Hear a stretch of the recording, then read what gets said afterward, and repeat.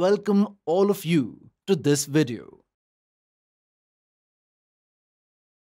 Today in this video, we will see examples based on construction of some such quadrilaterals whose measurements of the three sides are known and also the two included angles are given.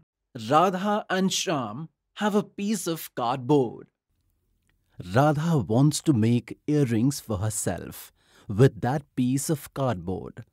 Radha tells Shyam that can you make such ornaments for me which are in the shape of a quadrilateral ABCD whose three sides AB, BC and CD are 3, 7 and 1 centimeter respectively, and angle B equals 60 degrees and angle C equals 90 degree.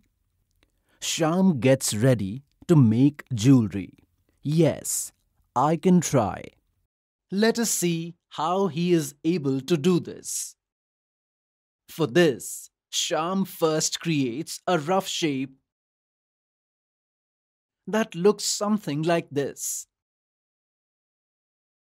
Since here he knows the value of angle B and angle C, so he selects the side BC, draws a line segment of length 7 centimeters and gives it the name BC. The measurement of both the angles formed at both the points on the BC is 60 degrees and 90 degrees. With the help of compass, he constructs angle CBX equals 60 degrees at point B and angle BCY equals 90 degrees at point C. According to the condition given by Radha, adjacent sides of the side BC are BA equals 3 centimeters and CD equals 1 centimeter. Taking B as the center,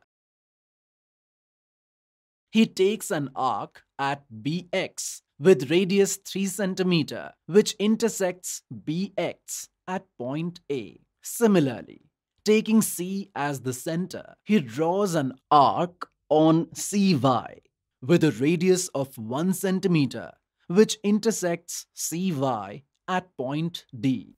By joining the points A and D, he gets a desired quadrilateral ABCD.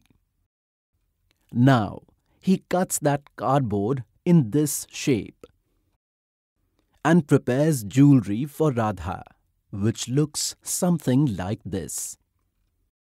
Today in this video, we learned how to construct a quadrilateral where three sides and two angles between them are given.